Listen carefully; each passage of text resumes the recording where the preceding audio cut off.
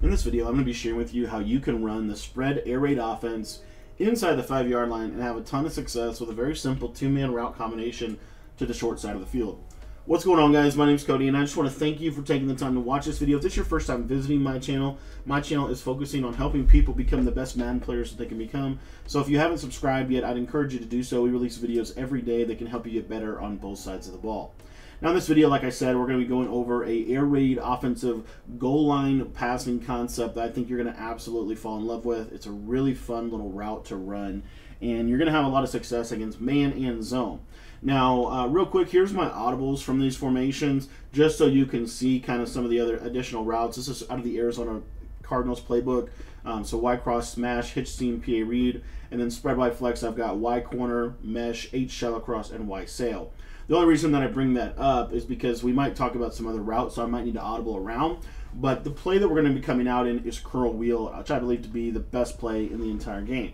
Now, really quickly before we dive too far into the video, I do want to let you know that if you want to get my full Arizona Cardinals air raid offensive playbook, it's my favorite offense that I've ran all season long, and I have released an entire guide. Actually, I've updated it I think 2 or 3 times, and just recently made a major update to it. So if you want to learn how to run the air raid, it's a great resource, and it's just like $10, I think, maybe 15. But that link is in the description if you want to get that.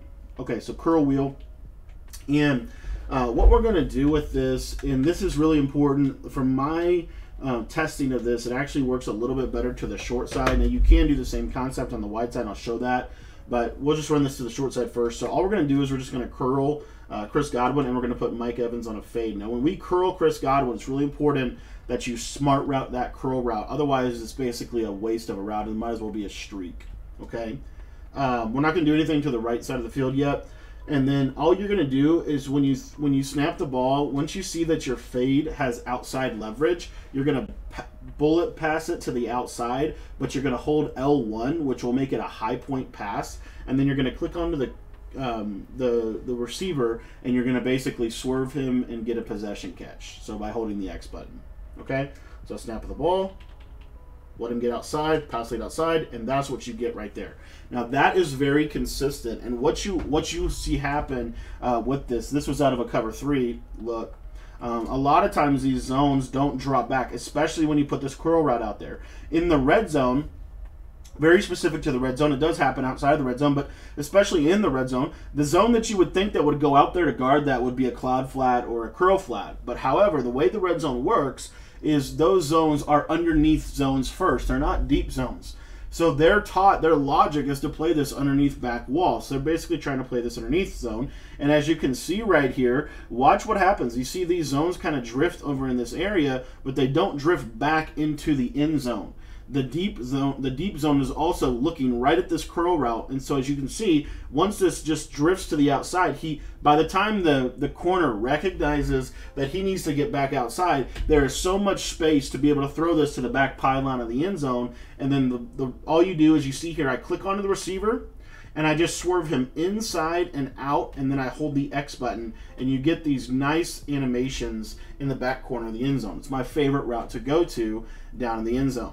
Okay, so the reason why I love this concept is not just because of what it can do against zone, but what it can do against man. In Madden 21, there are animation. It's an animation-based game. And what that basically means is you can trigger certain animations by how you swerve your player, by how you move your player, which is one of my favorite components of this game, in the fact that I can kind of make some things happen. Okay, and I think this is going to continue to be good next year. I think they're trying to bring user catching back a little bit next year, so I'm excited about that. And this is just one little piece of it.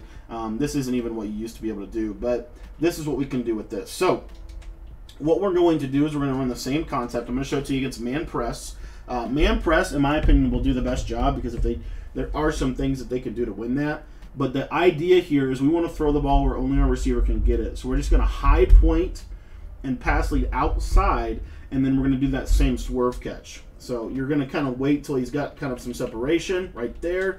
Click on, and as you see right there, that time where I'm going to catch it. Now, if you get that look right there where they've kind of got on top of the receiver, that's not a great look to throw this. So that's where I would check down to something else, right? I've got, you know, all these other receivers here that I can use to beat man-to-man coverage. The curl will beat man-to-man press to the inside. But now let me watch you here. See, that's the more of the animation we want, and that's where it's really, really good. When your receiver can get on top of the man-to-man coverage, it's game over. You will get these animations over and over again. And the thing is, yes, I'm going up against the computer, but trust me, you can't click on and do anything about it.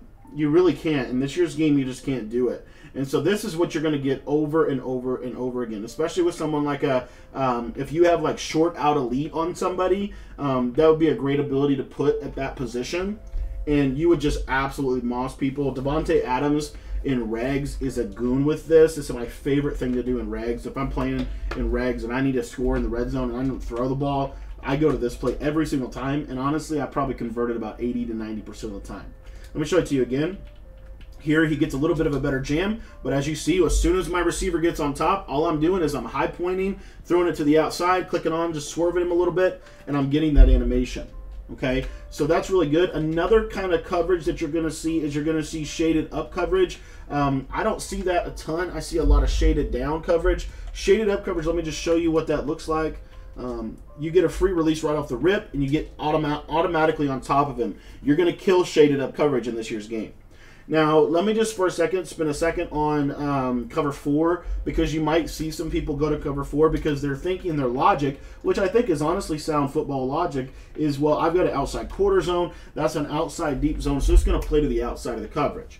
Well, again, this is where I talk about curls in the red zone. Suck these zones in. He's outside. Again, it's actually worse to run that coverage. You're actually way more susceptible to this fade route if you run that coverage than if you just run a simple cover 3. The problem is if you run a simple cover 3, then it opens up my favorite concept in the red zone: a streak, a flat, and a slant on the same side of the field. And so if they run a lot of cover 3, and I'm not saying that you can't throw your fade, obviously we showed that you can, but if they run a lot of cover 3, I would implore you to try to hit this pass lead over here to the streak. I don't know what Gronk was doing right there, but I would tell you, if you at least peek this, I'm just saying, just give it a quick look, and if you can hit this streak in the red zone to Gronk, that will be a great move. So right here, just high ball. You don't even have to high ball right there. You just have to basically pass lead it. You just have to basically pass lead it up to get it away from the user. I think is really important, because the user, what you're gonna do is you're gonna force the user to have to sit on that side of the field. The 3-man side has to be user. They can't cover that with any coverage in Madden. They're just not going to be able to. Slant's going to beat man. The route to the back's going to beat a blitz. The streak's going to beat cover 3. So just pass, and again, David's got lurker. I might be throwing this a little bit too hot or too early.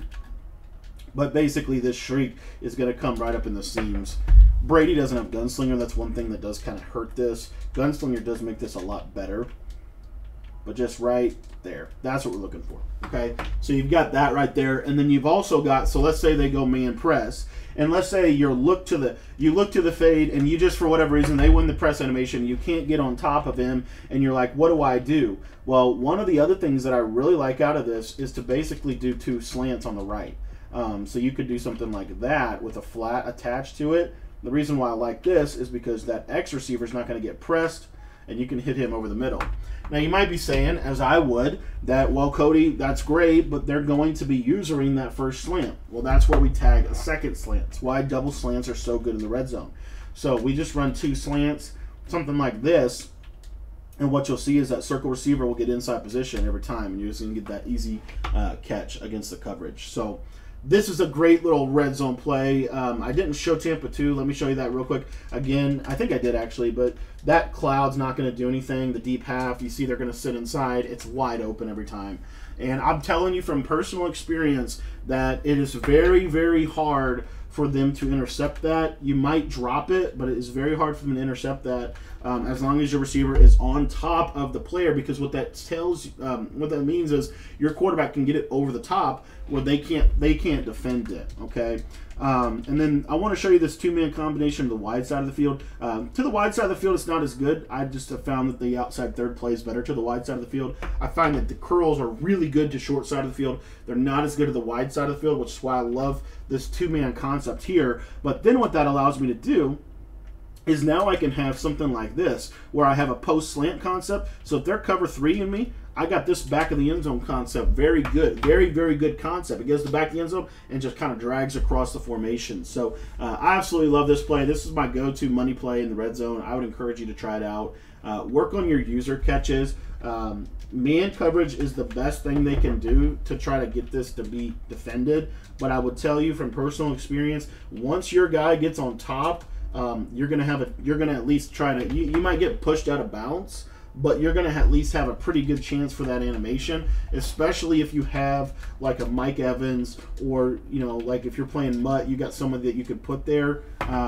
You really want to get this over the top. It's really the whole idea. I've tried to lob this pass, and I haven't had as much success with it because number one, the zones will get out there better. But you see right here, that's what we're looking for every single time. Just go into practice mode, test that out. You're going to have a lot of fun, I guarantee it. And if you get the hang of it, you're going to be throwing some lasers down the red zone.